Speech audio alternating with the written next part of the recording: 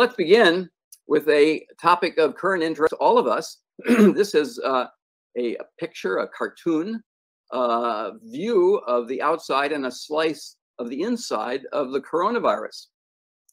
Coronavirus looks very much like a carrier that's found in all cells that have a nucleus, a carrier called a vesicle.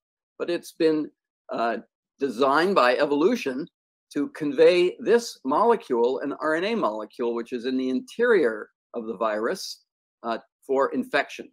The outer surface of the virus particle is a membrane. You'll see a bit more about what a biological membrane consists of.